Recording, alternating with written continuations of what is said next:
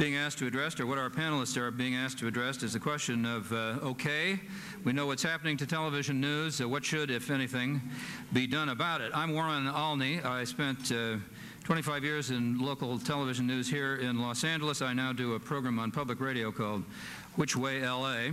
I'm glad I wasn't on the last panel. I would have had to apologize for 25 years of the time that I spent in local news. I commend all of you for being willing to devote an entire day to what is really a very important subject, it seems to me, but one which can be painful for serious people to talk about. So congratulations to all of you for hanging in. We have a very distinguished panel of people. Let me briefly introduce them all. We'll hear the answers that they choose to give to our very broad question of what ought we to do, and then we will press on from there. And we do hope to have questions from you in the audience, and I think that Jeff himself is going to wield the microphone. Yeah, there he is, and willing to do that. Ken Auletta has written the New Yorker's Annals of Communications column since October of 1992. He's covered a variety of subjects, including the lucrative fees that are paid to journalists who give speeches, particularly television journalists, I might add. We're not paying these guys for their hours. We're not that I know of. He's not paying me. He's profiled some of the most powerful people in this business: Rupert Murdoch, Barry Diller, Herbert Allen, Edgar Bronfman, John Malone. He's talked about some of the important issues, including those that that one that we're talking about today, the state of news. He, previous to going to the New Yorker, was a weekly columnist at the New York Daily News from 1977 until 1993. And he's written 6 books, including 3 Blind Mice, How the TV Networks Lost Their Way, Greed and Glory on Wall Street is another of his publications. Stephen Brill is the chairman and CEO of Brill Media Ventures, LP. He also is the founder and editor-in-chief of Content Magazine. Prior to Brill Media Ventures, he was the chairman and CEO of American Lawyer Media. He served and was founder of and president and CEO and editor-in-chief of Courtroom Television Network and editor-in-chief of American Lawyer as well. Michael Schudson is a professor of communications and sociology at the University of California in San Diego. He's the author of Discovering the News, Advertising, The Uneasy Persuasion, Watergate in American Memory, and he's co-editor of Reading the News. His most recent works include Rethinking Popular Culture and The Power of News, certainly something we're talking about today. He teaches courses on the news media, on political communication, and on the sociology of culture as well. So this is a great group, and I'm most pleased to be a part of it. Somebody want to give him a hand? Go ahead. An anticipatory celebration of what is to come. So somebody said in the last panel, are we doomed to television news as we know it? Is there anything we can do, was the plaintive cry that I heard when I first sat down here. So let's start there. Is there anything to do? Is there anything that should be done? And I'll go alphabetically again. Ken Auletta, you first. You could discuss what might be done. You have to look at the business proposition that you're dealing with. It's not just what the previous panel was talking about, which is increased competition. It's also that the audience has changed. The people who own these journalistic institutions, by and large, are large companies in which these journalistic institutions play a smaller and smaller role and don't contribute the same profit margins as, say, local TV stations do, which contribute roughly between 40 and 50 cents on every dollar they take in of revenue is pure profit. And they don't contribute what cable does or what some of the programming or software or other parts of the business do. So increasingly what these companies, which are public, do is they look to their audience being Wall Street. What is the shareholder value we're getting? Which is the same question that a widget company asks. So if you're going to request them or demand them to change, you somehow have to deal with this equation. How do you get them to change their value system, which basically is, what matters is, how do I maximize my profits to shareholders? That, they say, is their fiduciary responsibility. And we come back and we say, and I think probably you'll find a chorus on this panel say that, look, that is not your only responsibility. You have some public trust obligations. You have some responsibilities to your community. You have some responsibility to employees. It's a multiple.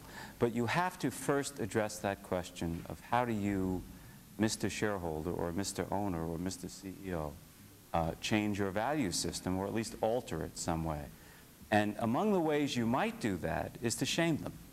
That is to say, one of the things I love doing as a journalist, and one of the things I look forward to when Steve Brill starts his new magazine Content, is just sticking a tape recorder or a pad in someone's face and say, now, would you tell me why you air Jerry Springer's show? And I love doing that. I had a conversation with Frank Biondi 2 weeks ago, who's the CEO of Universal MCA, which owns that show. I said, Frank, now tell me again, why is it that you put that crappy show on the air that you wouldn't let your 9-year-old, if you had one, watch? And I think we have to do more of that and remind these people that there is a disconnect between what they do in their business life and what they do, or in fact the product they produce and its impact on the community. But it's going to be real hard going because of that first and fundamental issue for them. What do you do when he says Jerry Springer is the leading program in the United States at 11 o'clock? Aren't you embarrassed, Frank? Steve Brill. Thank you. I want to pick up exactly where I left off.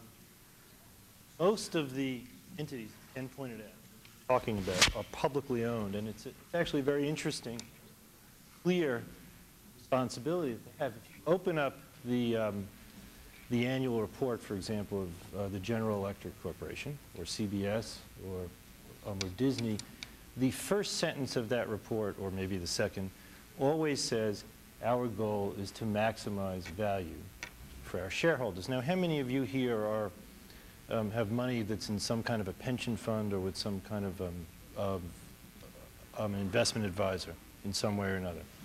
You all have pension funds or something? If you get a report next quarter or 6 months from now that says that your pension fund owned X and the average for the Dow Jones or something else was twice X, you're going to say, what kind of idiots do I have running my pension fund? And if you write them a letter and they write back and say, well, you see, when we invested for you, we didn't tell you this, but we invested in a lot of companies that say their goal is to maximize value for shareholders, but we also invested in a couple of companies where the management said they were willing to try to make as much money as they could, but they also had some other things they wanted to do. One of them wanted to be very active in the arts in Florida. Another one is really hung up about the values of journalism, and their owned and operated television stations make only a 32% profit against a 50% margin. And we know you understand that, right? You do understand that, don't you, with your pension funds? The answer is you don't understand it. And the answer is that you really shouldn't understand it. And the answer is that the fiduciary obligation of anyone who has a publicly owned company is you're taking money from strangers who are buying your stock, and you're promising them that, consistent with law and all prevailing standards of law and what's appropriate, you're going to maximize value. That is your promise when you go public. What's different today than many decades ago is a lot of these companies that are now public were private. The New York Times company, for example, the Washington Post company, while they're public, the controlling shareholders are not subject to public pressure because they have two forms of stock. The Graham family has one type of stock which has the voting control, and everybody else has another type. Now, in any other industry, when reporters hear about that, in any other company, they say this is outrageous, this violates all standards of shareholder democracy. The fact is, all of us on this panel, and probably most of you in the audience, kind of like that idea when it comes to the Grahams or the Sulzbergers, because as a result of that, they are more immune than others from the kinds of pressures we're talking about. To give you another example, I'm starting an entity where I literally own a majority of the equity. And the partners that I have who've invested have been told, because there's only 3 of them, it's easy to tell them, I'm going to do everything I can to maximize the economic success of this thing consistent with the following values. And you have to understand that year by year I may not maximize the profit, but I have a pretty good record of doing this with these values. But if you don't want to go on for that ride, don't do it. When you buy stock on the stock market, you don't see too many prospectuses that say that. Now, what's the answer to that? Well, look at the alternatives. One alternative is that the government can own media, and I don't think anybody wants that. Another alternative is you can have charity news organizations. You know, PBS and charitably owned newspapers and magazines. I think those are miserable, terrible alternatives because they never really do good news, if you ask me. And second, they're beholden to a whole different set of interests and a whole different kind of pressure from the people who contribute to them. So that's not a terribly good alternative. What I'm starting to think about is the economic model as an alternative, and it starts with something that Ken said, and that is the power of embarrassment. One of the goals of our magazine is to embarrass people a lot who are doing not good things and to praise people a lot who are doing good things.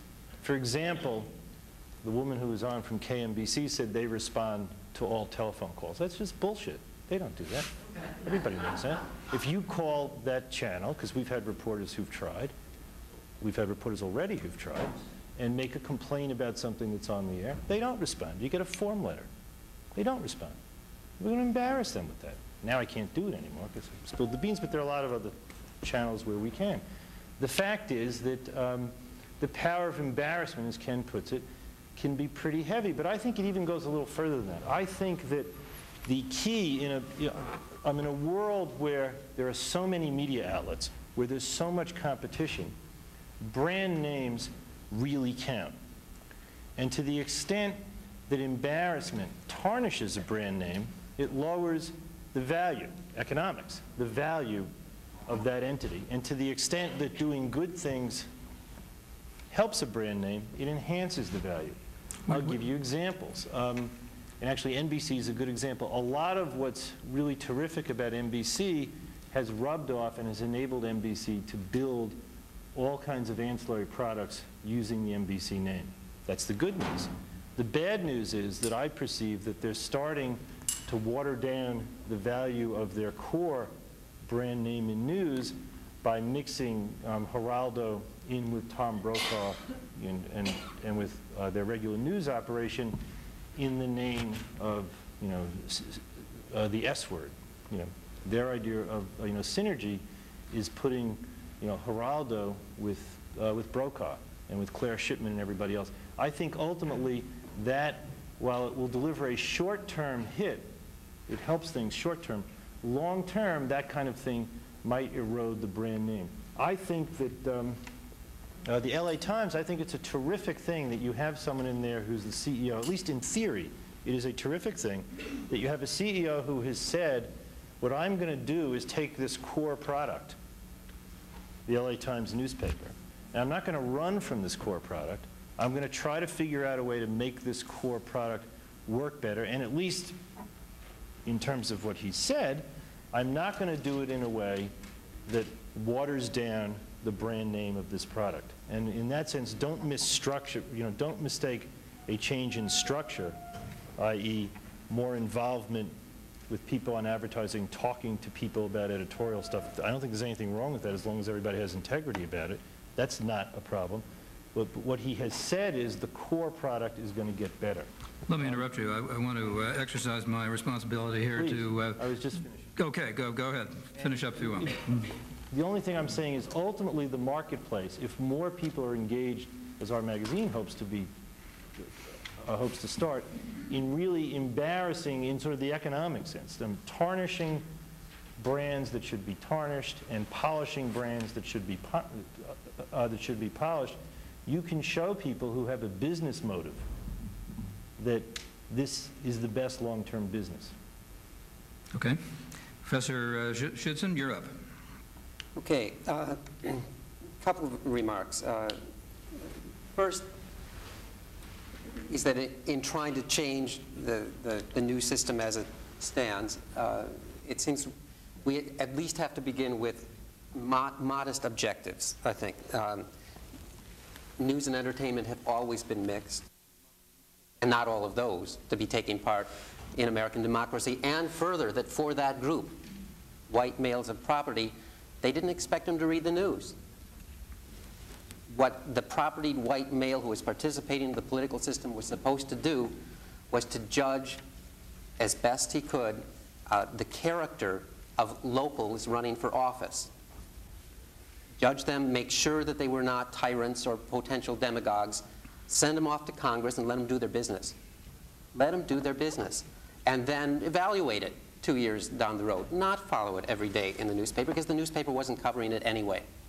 And besides, what could the individual really know? This was a view of even Thomas Jefferson, even sort of some of the most radical, said, you know, you in Virginia or Massachusetts don't know the range of things that confront someone in Congress. You can't judge that. Let them, you send someone good there and let them do the business. Okay, so things changed after that. We became a democracy after that. It's not that there's nothing new under the sun, but if we think back to the beginning, we should have some modesty about what we can do with the news media. Let me give one more example, more contemporary, treading on territories Steve Brill knows much better than I. There was a newspaper story some years back about Judge Wapner, day in court, and what people got from watching Judge Wapner. And this was interviews with people who were running small claims courts in, I think, LA and San Diego. And one of the judges said, we can tell when people come in to small claims court whether they watch Judge Wapner or not. How? The people who watch television bring in a document. The people who don't watch television don't know that you're supposed to bring in some documentary evidence to support your case. They don't know that it then becomes my word against his word. Judge Wapner, it seemed to me, was doing very good civic education on this entertaining television program. But think about how limited an education that was. What a small step for mankind it was to bring in a document when you go into small claims court. But it takes hard work to do even that. Okay, so as someone far from the business, I'm not going to pronounce a lot about what you should do to change everything. But let me make a couple of remarks. Can we change organizations? Can we change the public? Those would be two reasonable places to start. Changing organizations, Ken and Steve have been talking about. Are there ways in which the power of public embarrassment could really make a difference? And I think that's a good way to go. And I think public embarrassment can make a difference. However, it's perhaps more difficult to embarrass people in the media than it is to embarrass most others. Why? Because the people in the media don't have face-to-face clients. I mean, embarrassment is, you can embarrass me in class. I come in unprepared to teach on a Wednesday morning, and my students, I see them face-to-face, they know that. The same with a doctor, the same with a lawyer, the same with a minister, the same with all kinds of service professionals. They have a face-to-face relationship with something like a client. You have tenure, you don't have to worry so much. But there's power in, the power of embarrassment is a face-to-face power, and most journalists are quite remote from the people who are doing the judging, their audiences. So there's some difficulty about that level of attack. On the other hand, there's difficulty in changing the people. In the last panel said, well, aggressive media literacy would be a good way to go. I think it could make a little difference. I think there should be aggressive media literacy efforts. At the same time, my understanding of things says that that's only going to make a very little difference. If you want to get people to have safer, if we want to improve public health or public safety, we can have lots of campaigns that tell people to wash their hands before they eat. That will help a little, but it will be much more helpful to have safe city water supplies. We can tell people to be defensive drivers, or to buckle up, but it will do much more good to enforce on Detroit the requirement that they have seatbelts in the cars. That some kind of socialized or structural reforms, it seems to me, have done more for public health, have done more for public education, and if we can conceive of what they might be, would do more for the media than person-by-person education. And one last remark here about what might those things be. I'm not inside the business, so I don't know. But what if? It seems to me in Los Angeles or any other city that we now have great competition among lots of different news organizations for disseminating the news, but relatively little competition for gathering the news. We still rely on the Metropolitan Daily newspaper in most institutions, in most cities. That Metropolitan Daily newspaper has two audiences. One, the people who subscribe to it, and the other is all the other news media in town who are deeply dependent on it. What happens if that newspaper starts thinking about its two audiences? Are there ways it would change its practices? Would the LA Times reporter, I don't know, maybe this is already done, would the LA Times reporter do a video takeout on every news story and provide it to the local television stations? Would that LA Times reporter do briefings for the television stations?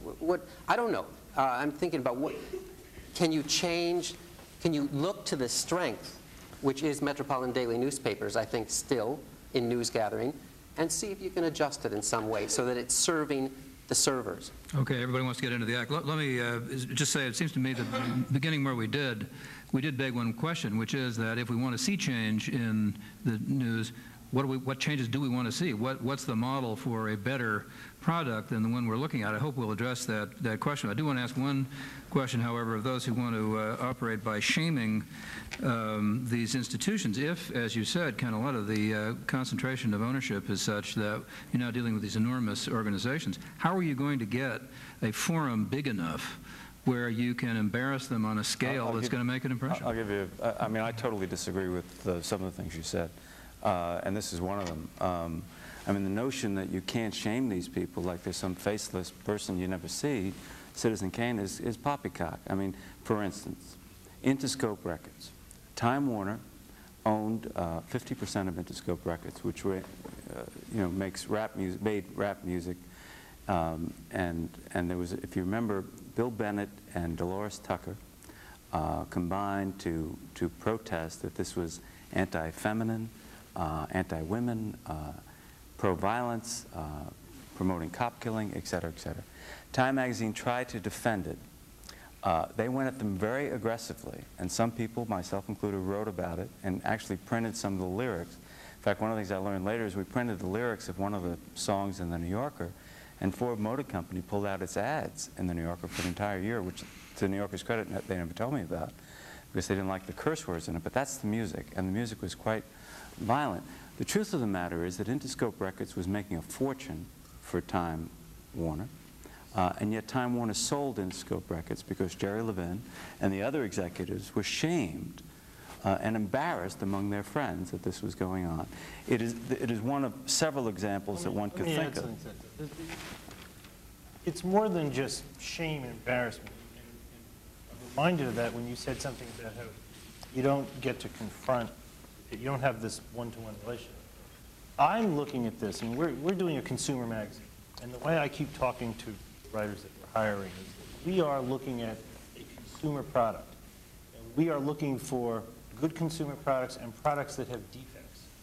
And if we tell people we're writing about nonfiction media, all varieties of nonfiction media. If you tell people that this product is defective, i.e. it's not nonfiction, and this one isn't, you're doing almost traditional consumer reporting. Let me give you one specific example. Suppose you could identify a publishing house that publishes nonfiction books that aren't nonfiction. Indeed, I think something like 3 or 4 of the 10 books right now on the New York Times bestsellers, the top 10 have been written about in the New York Times as being not nonfiction, even though they're called nonfiction. Midnight in the Garden of Good and Evil is one of them, and I think A Perfect Storm is another one.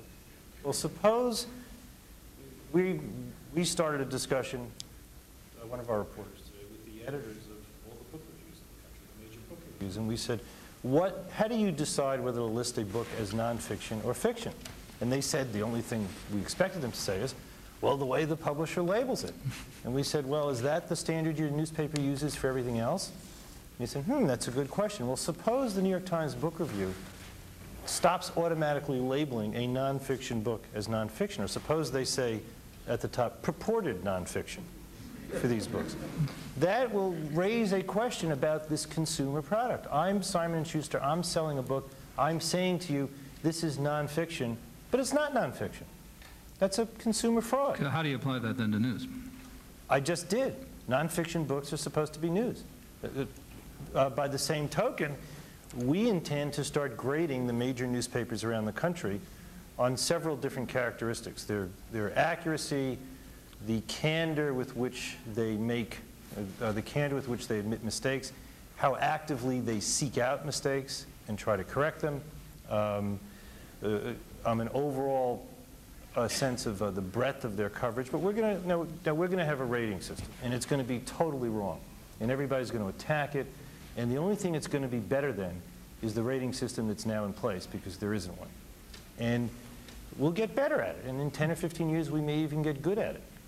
But the fact is, if we start to do that, and if other people start to copy us and do that, this whole notion, just because the government doesn't regulate this consumer product, and it shouldn't, it definitely shouldn't, just because the government doesn't regulate this consumer product doesn't mean that you can't fight bad journalism with good journalism. Mark Schuster, what are the standards that ought to be applied to news as we know it now so that we can have something to compare it to and presumably make it better? That's a very hard question. I mean, those standards, or some version of those standards, are being taught in newsrooms and taught in journalism schools, and a lot of people have intuitions about what they are. I think it's fair to say that I mean, it's not a matter of not knowing what good journalism is, although there are a variety of good journalisms.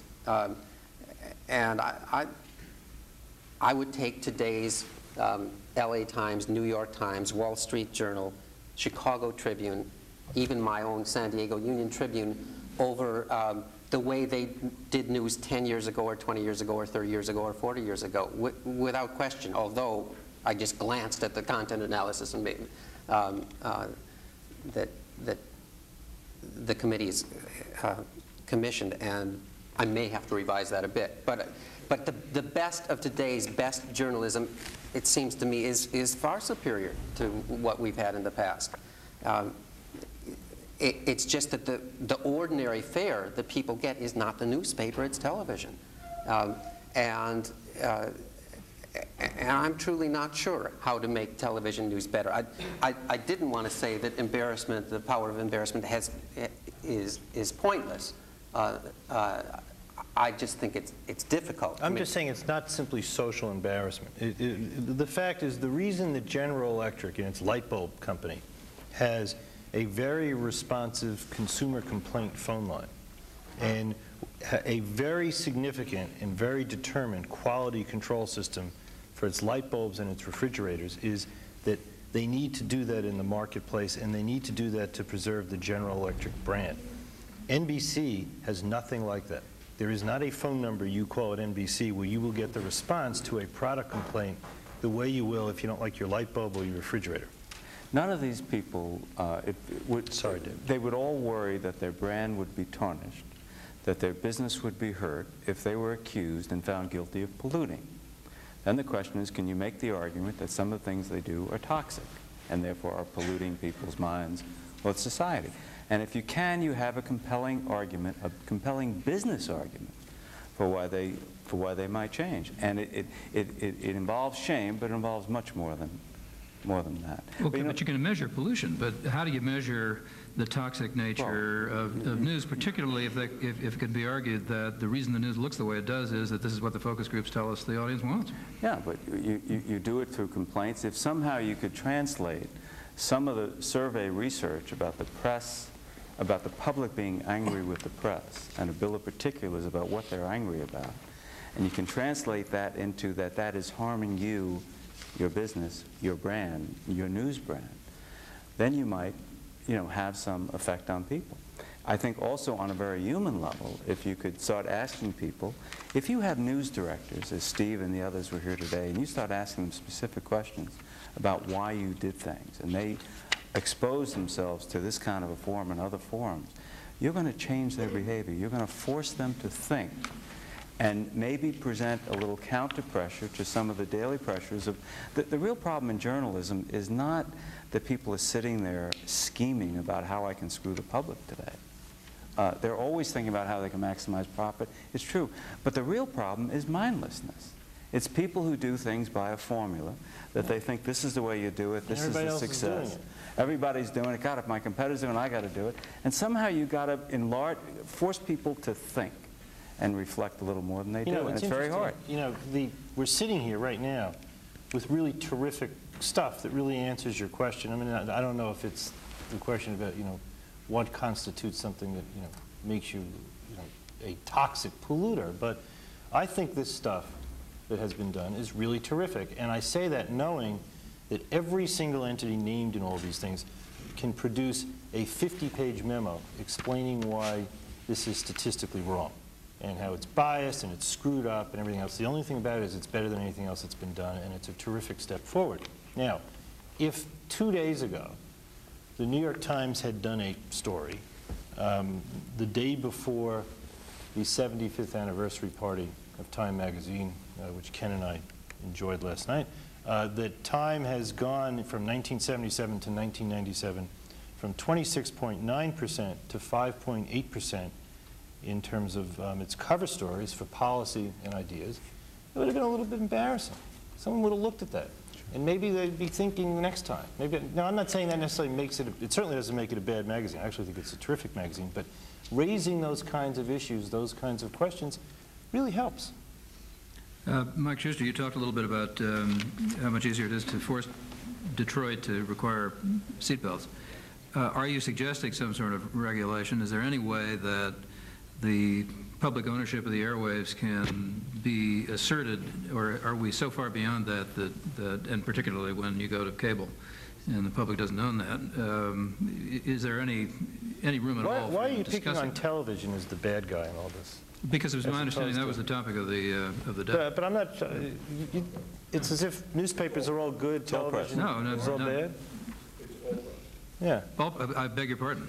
I didn't mean to be unnecessarily narrow, and that was the reason. I thought that was the... We'd be perfectly happy to pick on television if you want, but we don't have to. Well, let me ask that one question, and then we can go on to the broader subject. That's fine with me.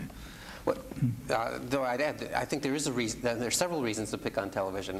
One, it's worse, and two, more people watch it. Which is not to say the newspapers are sanctified.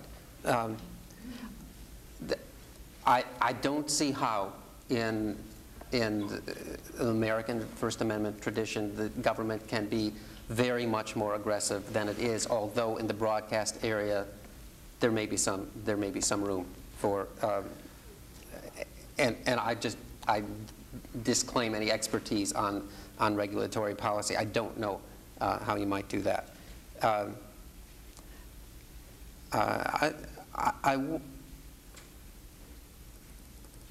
Here's a modest proposal. Suppose a local news council or a local set of journalism school deans and whatnot said, we think that the very least local television can do is to devote at least as much horse race coverage on October of even-numbered years to local politics as to local sports teams. That would seem like if a local television station has some commitment to democracy, that would be an embarrassable proposition. I did see some data on local Los Angeles coverage of the 1996 races, and I believe, I don't have this exactly right, but I think there were four stories among the 3 network affiliates in the whole season on congressional races. Well, Congress is hard to cover on television, but the result was they didn't cover it at all, essentially. Go ahead. Could you embarrass people on that? Maybe. I mean, I think there are some things you could do. For instance, there are newspapers and journalistic institutions around the country that are trying to plug into the new media and doing. I mean, Time Warner has a News One in New York, which is 24-hour local news on cable. They're not searching for a mass audience. They don't achieve a mass audience. Arguably, it adds a very good coverage, much better coverage of the city, and it's intelligent. And hopefully at some point they'll make money. There are 29, at least 29 of these, at least at my last count, of these 24-hour local cable news around the country. One of the things that some communications companies like Cox Communications is doing, the Tribune Company is doing, is they're trying in those cities where they have newspapers to try and create multimedia newsrooms. That is to say, they create a 24-hour cable news that's dedicated local. They do radio, they do broadcast television, and they do online newspaper. And it's all in the same newsroom. And so what you then do, when you think about it, you are sharing the information, so you're sharing the resources, which is an idea you had before.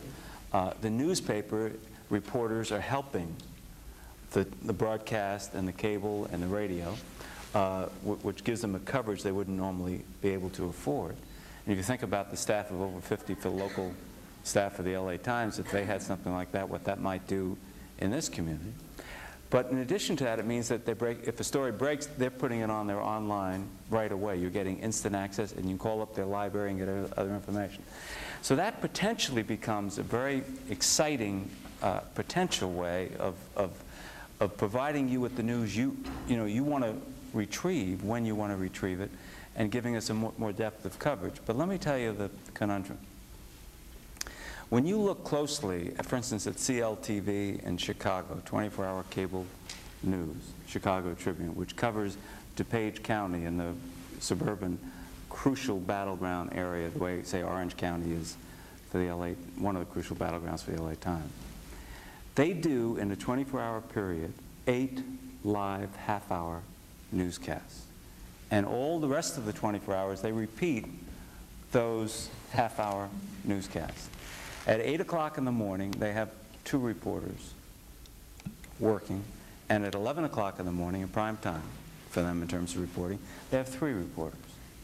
So you tell me what kind of depth of coverage you're going to get from 3 reporters throughout the course of a day. Each do an average of 1 story, right? No, they actually do an average of about 3 But they're presumably stories. using the Trib stories, too. Yeah, but the problem is that they're trying to create their own local feel and saying they're actually sharing a newsroom with the suburban DuPage County edition of the Tribune. They've worked in terms of food and stuff like that, but they don't want hard news. What they really want is softer stuff. And so, in other words, the opportunity is there to reach readers who don't normally read, people who don't normally read newspapers, to reach a new audience, to go online, to do it through new media. The question is, will you do what News One Time Warner is doing in New York, which I think is a much better model for local news, or do what they're doing in Chicago? Let me put the dean to work. Don't you think we should get some questions from the audience? Time is running short. You all have been sitting around here for a long time, and I think have lots of things to ask. I just wonder, and I direct this to all of you, if there's maybe an overconfidence that the market can solve all the problems created by the market, and there's usually almost an immediate writing off of any sort of public solution, any sort of government solution along the lines of quasi-public television like BBC or French television. And I know that's not the popular currently in the United States, but should we write that off? Can we really have multi-perspectival news along the model that Herbert Gans talks about, where we really get all the news out there and some that's not profitable. And Well, you do have whatever else you want to say, you have lots of different kinds of news on lots of different kinds of cable channels and lots of different kinds of community newspapers. The government as a solution is that it just couldn't be worse. If you think about it, the problem you have with Jesse Helms, seeing something in an art museum that he thinks is outrageous and doesn't like, and his hook into that is that museum of the artist has gotten some kind of a government grant. I mean, you would have that problem all day, every day, no matter what. It's just awful. And by the way, nonprofit entities, as a rule, whether it's public television or foundations or governments, they don't do good work in anything, but they certainly don't do good work in terms of hardcore journalism. I don't think it's true either, by the way. Where'd you come up with that idea? I hate... You've been flying too long today. I hate charity television. I really do. Before he was a capitalist, he used to believe it. NPR is good. Yeah, before I got mugged, I was liberal. Well, what about advertisers that refuse to support magazines or, by extension, broadcasters because they don't like the stories? What's the difference between that and Jesse Helms? Well, there's a very big difference because it's not... it is eminently solvable if you have an audience. Advertisers can, the fact is that the New York Times, the Wall Street Journal, the LA Times do all kinds of, stories that advertisers have to hate, but they have an audience. Yeah, I'm not saying, this is like talking about, the democratic process or democracy. What I'm suggesting is this is the least bad way to set this up. And it has all kinds of problems, but the alternatives, I think, are just... I think are unthinkable. I share, Steve, I don't think it's practical in terms of government support, particularly since you have so many news sources now. You'd never get public support. I don't mean Jesse Helms. I mean the public would say that's not a useful expenditure of my money. But actually, one of the potentially encouraging things, as you do more narrowcasting, that is to say, as you do more cable and you have more choices, including the digital choices that are going to be coming online. Or online. You don't need that mass audience anymore. And one of the attractions for advertisers is that they don't have to spend to reach everyone in the city when they only want to target a small audience. They can just target it. So you can get advertising revenues you're not getting from smaller businesses, from businesses who want to focus, and you don't need the kind of mass audience, so you can risk boring people. But I'll tell you, we shouldn't avoid one important subject here. It's easy to blame the public, and I would, and I know there's survey research that says that, but you can't stop there. Ultimately, the people in journalism have to be prepared to say, and there's no way to avoid this, it seems to me, I am going to do what I think is important and good, and sometimes I'm going to have to tell you, dear public, I'll try and make it interesting, as Steve said, and I think you can, okay? But sometimes I'm going to have to tell you, eat your goddamn spinach, because this is important for you to have to be a citizen in a democracy. And if you're not willing to do that, then we should get another business. And if you can't do that, we should get another business. Just to respond once more to this question, sure. And some of those journalists who are saying that might be working for public broadcasting. Fine, but fair enough. But I think Ken's right. There is what Rupert Murdoch says is, the ruling of, the elites who want to pick things. Elitism is also called leadership. It's also called editing. Or profession. Every editor on the planet sits there and decides this is something people should read and this is something they don't need to read, or it's not important for them to read. And that, editing and journalism involves leadership. And the most successful businesses on the planet, by the way, are also those where the people running them are always thinking not simply of what customers want today based on some stupid focus group, but what do I think I can create that customers will want if I create it? Let's go back up here. Right. My question is quite simple. Do you think this confusion between news and entertainment is an American phenomena? And if yes, is there anything the American journalists who boast so much about the First Amendment can learn from foreign journalists?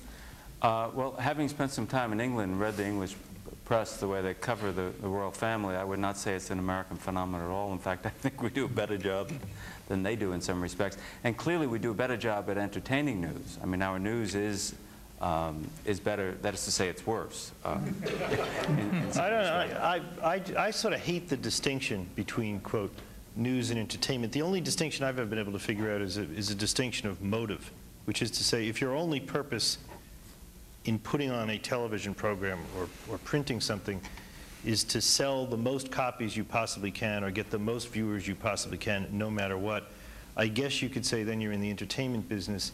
And if your purpose is to do something in addition to that, such as tell people something you think they should know, then maybe you're in the news business. But I'll tell you something.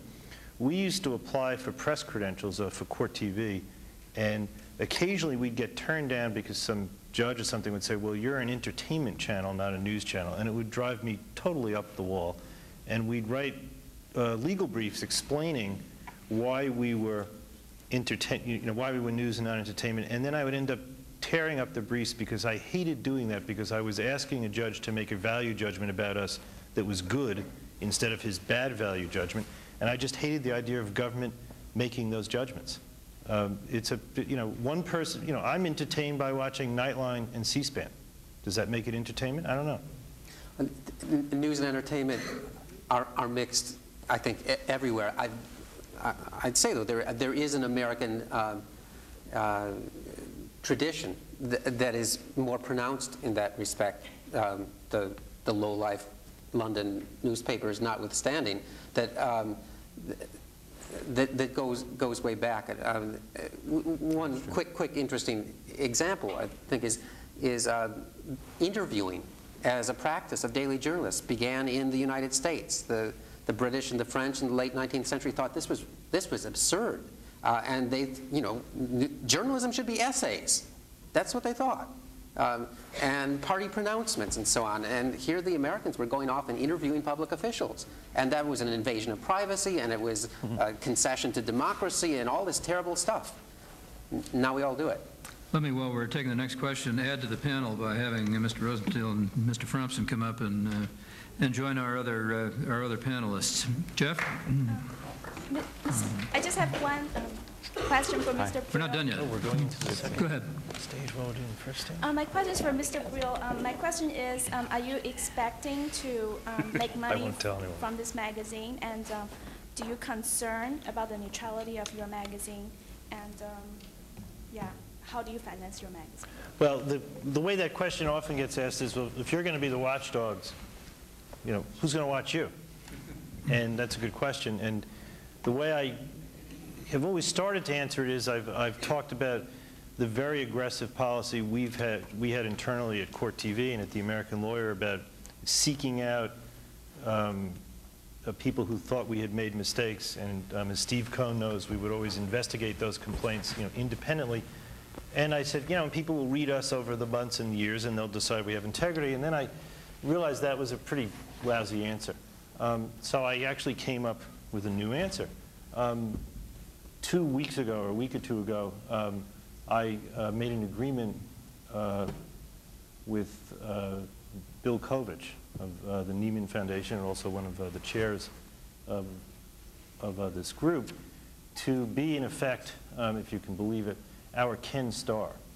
And this is either a very good idea or a really terrible idea. No, I don't think he actually bridled at the suggestion, but here's what he's going to do. He has a contract with us for 2 years, wherein he will take any and all complaints that we get or he gets, and we will put a notice of this arrangement, far forward on a right-hand page of the magazine every issue, so people can complain to him as well as complain to me. And he will have the ability to investigate any complaints about stories we run independently. And he will also have the ability and the authority to publish in our magazine as many pages as he wants to publish, saying whatever he wants to say about those complaints. The only right we will have is we will have some right of reply, but then if we reply, he gets the last word. So he can reply to our reply. So that's how we're going to attempt to have somebody independent of us watch us. The other part of the question was, do you expect to make any money? Yeah, I do everything that I do with the expectation that we will sustain ourselves in the free market. You bet. Go ahead. Ken, you mentioned there might come a time where the news directors need to step their foot down and say, look, public, you're going to eat your spinach, and we're going to give you what you need to know. Well, is it going to do the public any good, giving them what they need to know if they're not going to watch it? If they're just going to flip the channel to the Jerry Springers or the other? You know, ultimately, you come down to, that's why I said you could operate on the assumption that the public bears a measure of responsibility, and I think they do. But it seems to me that's not the operative truth that you should operate and be moved by in journalism. The operative truth is a faith that you have that you can approximate as the truth and present it to the public, and the public will do with it what they will, but they will get it. Now, your job is to try and figure out how to get it to them. Now, if you have this problem, which we do in this country, increasingly fewer and fewer people are reading newspapers. If you're in the newspaper business, how do you address that? Well, the new publisher of the LA Times, Mark Willis, is arguing that he's going to increase the circulation by 50%. I think he's smoking pot. But nevertheless, shoot for the stars. Maybe you'll hit the top of the trees. It's not so bad. He has done a lot of controversial things there, but he has a lot of support in that newsroom right now, in part because he's communicated a faith that he believes that you can find readers and you could do good journalism and still find readers. And I think you have to have that belief system, that faith. Now, one of the things you got to do, you got to be smart about it. You got to be a storyteller. You got to figure out how to get a new medium so you can promote. One of the reasons these Cox and Tribune are doing these other multimedia efforts is they figured out this is a great marketing tool to reach non-readers.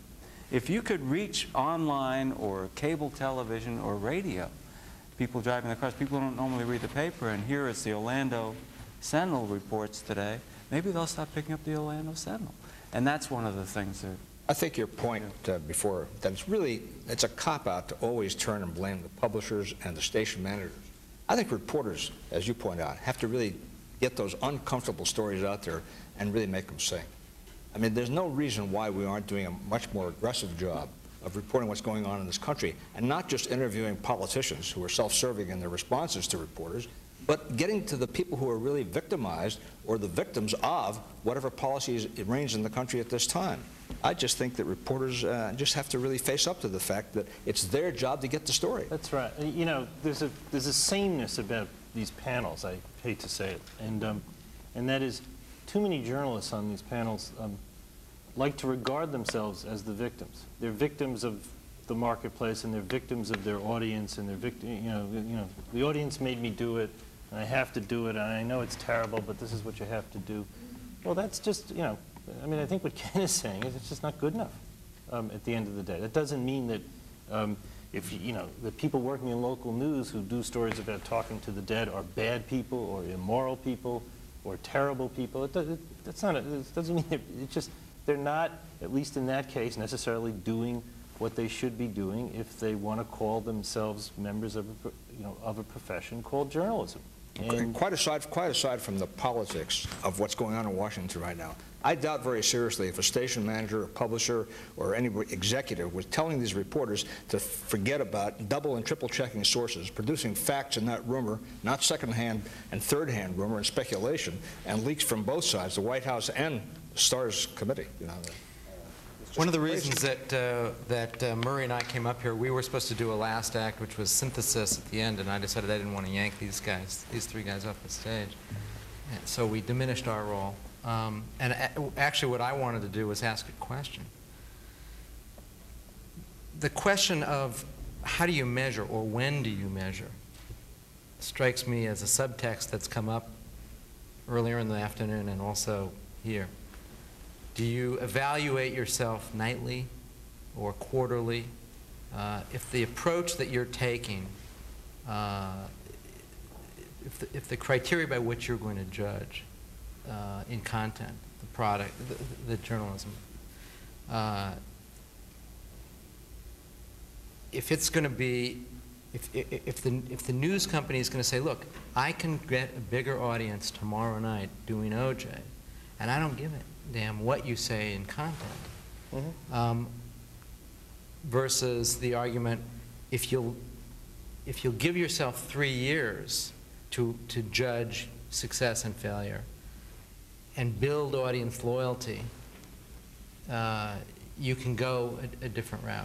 But But I wonder if basically, okay, the question I guess I'm asking is, if their evaluation is, look, I don't, you can say whatever you want, Steve, but each quarter I get a scorecard that's more important than the one you put in content. And it's always going to be Maybe for some there's people. maybe that's not going to. Because, there are degrees and there are shades of gray. I think if you can get that high scorecard from Nielsen and be judged as doing good stuff too, that's even better. Also, in my mind, I don't picture ourselves as sitting there, being, judges of content. Is that a story someone should have done versus is that a story someone should have done, except where, we can just make fun of it, like talking to the dead or something. But I don't want to make those value judgments. I mean, I have a right to. We all have a right to. But what I'm talking about are the basics, the kinds of things that Murray just talked about. I mean, I'm writing a story about just that, about that, that case, which is the basics of journalism. I'll come back to what I said before.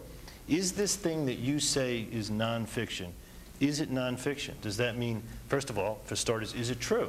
Second, is it influenced by something that you haven't told the audience that it's influenced by, such as an advertiser, such as the fact that we're doing a story on the 5 o'clock news that happens to be a story about how this fabulous, made-for-TV movie we're doing at 9 o'clock actually happened. The real story behind something that you're going to see tonight, or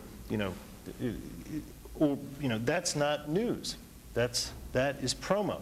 Those are the kind. I mean, you can take some fairly objective standards, and I don't want to cast us as saying, this whole magazine is going to be, a scorecard. What I'm saying again is that if we think of this as a consumer product, and it's a very important. All of us journalists promise people that at least the first thing we're going to try to do is tell you the truth. And we may screw it up, but that's the first thing we're going to try to do is tell you the truth. And we also say, if you got a magazine, your direct mail letter doesn't say, and we promise we're going to give you the things we really think that are important, as long as we think it'll sell a lot on the newsstand too. I mean, it doesn't say that. Or as long as it doesn't, offend any of the publisher's friends. I mean, we say we're going to give you the true story, whether it's a fashion magazine. A fashion magazine says we're going to tell you the truth as we think it is about fashion. It doesn't say we're going to tell you the truth as we think it is about fashion, as long as Ralph Lauren doesn't mind. And we're going to cover a lot of that stuff. A kids magazine says we're going to tell you the truth about this as long as the Toys R Us people like it.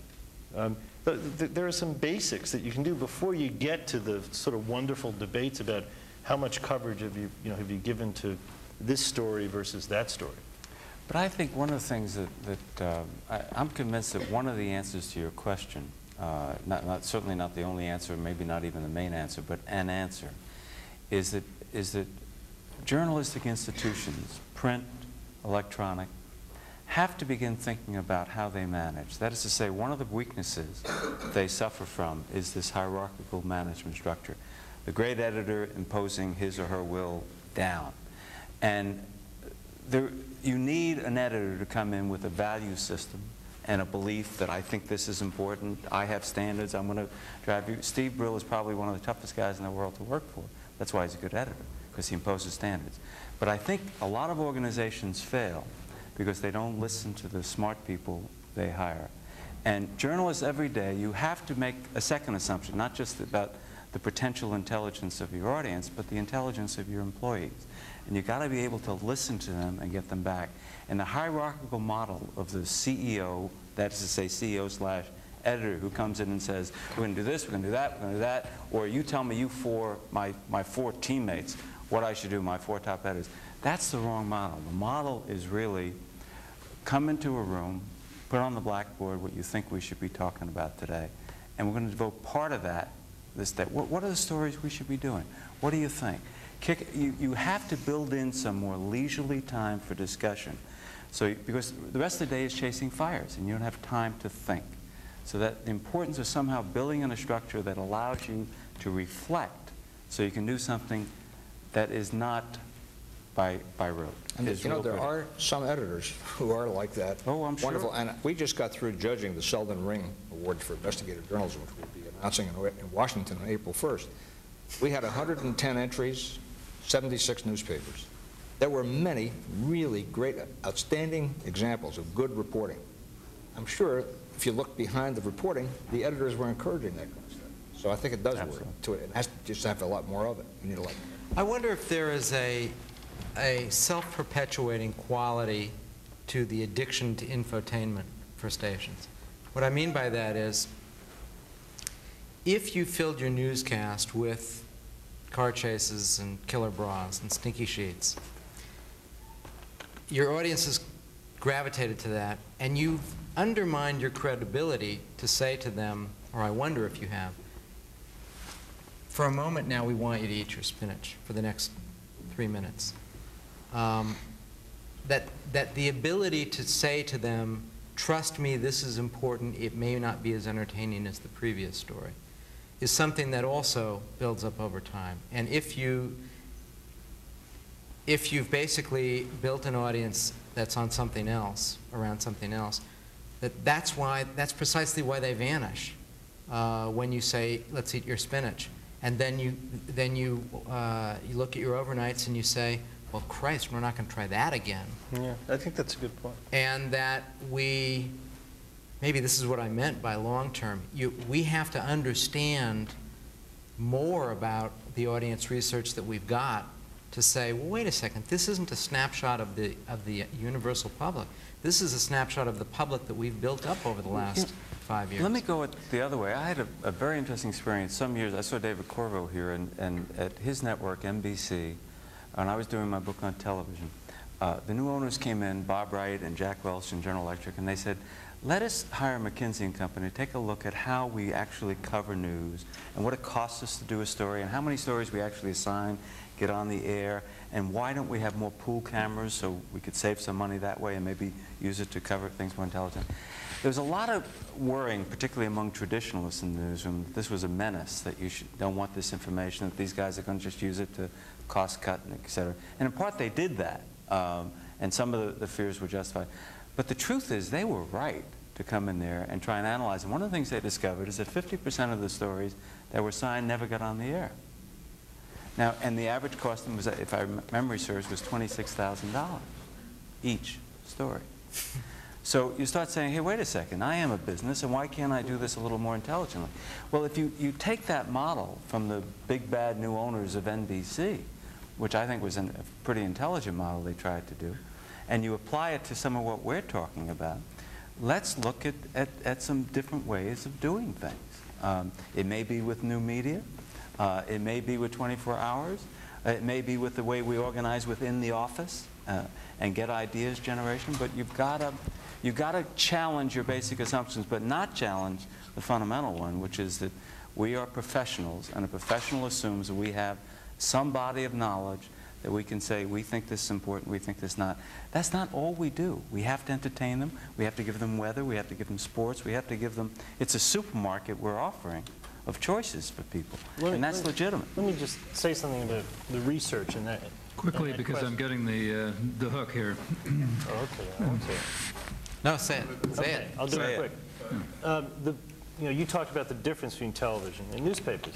If every newspaper editor, and indeed every reporter, got a report the morning after the newspaper was published that told him or her exactly how many people read his story, how many people read to the second paragraph, the third paragraph, how many people read the jump, you'd have newspaper editors saying, my God, we're never doing that Bosnia story again. Now that is what happens with television. That is one of the pressures. A newspaper is a blended product. But that's the research television has. Now, I have this sort of theory rattling around in my head that there's another kind of research that could be done. All of us instinctively figure that an ad that we place in the LA Times, if we put an ad in the LA Times, it's likely to be believed more than if we put an ad in, let's say, the New York Post. Leaving aside the demographics and the number of subscribers, it feels, it's in a more believable environment. To come back to your point about the kinds of stories, it seems to me that we've never been able to study and measure the credibility and believability of environments on either television or in print, so that by taking, quote, the high road and doing an 11 o'clock news that is better stuff, is more high road, you might create, you should create a more credible, believable environment, and the ad might actually be worth more money, and that might mitigate against a lower Nielsen, because basically you'd be multiplying your Nielsen rating by what I'll call your credibility rating or something. And that's never been tried or done, and yet we instinctively know if you're ever placing an ad or reading an ad, you kind of know that that's true. I'd add another point to that, which is if you added to the overnight ratings the Brill rating, if every day there was a scorecard that said, this is how many stories you got wrong yesterday. Well, but that only works for, an advertiser's not going to care about that. No, I don't mean for advertisers, but what the news director gets on his desk every morning is the overnights. The indices that we're looking at increasingly in newsrooms is an economic one, and decreasingly a journalistic one.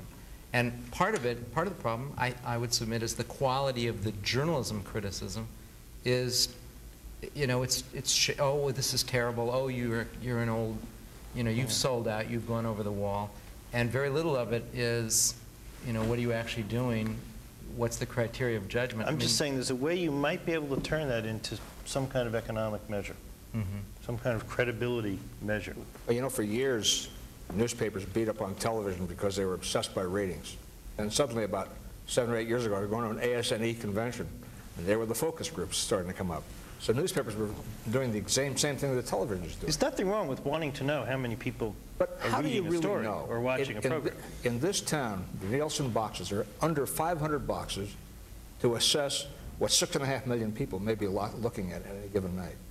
Do we really know? Don't get me started. Online, online is a perfect. If you ever looked at that for cable television, it's even more bizarre and worse. But in fact, I know that some of the communication specialists will stand behind the virtues of monitoring audiences that way. But I really would like to know, for instance, what people are watching, when they're watching it, why they're watching it, how they were selected to get the box in the first place, because they are pre-screened. But the problem is that arguing that research is not very good, incomplete. You're not going to win, because it's better than nothing, and journalists, for the most part, offer nothing in return. Simply saying, get out of my newsroom, I don't want to know. Focus group's bad, my instinct good. You know, that's a losing argument, and we've lost it. You bet. Gentlemen, the Dean is exercising his authority. We can't have an impatient person over here. Thank you all very much. Join me in thanking a very provocative and very interesting panel.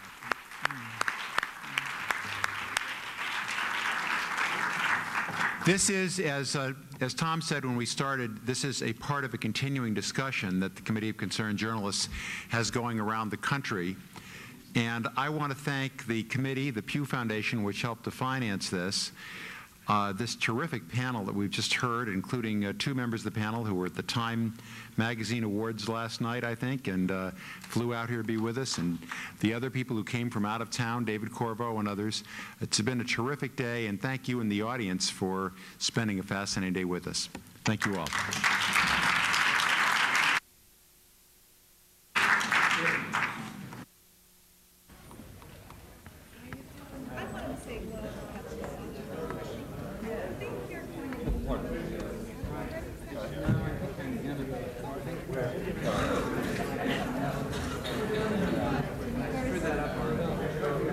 Not really.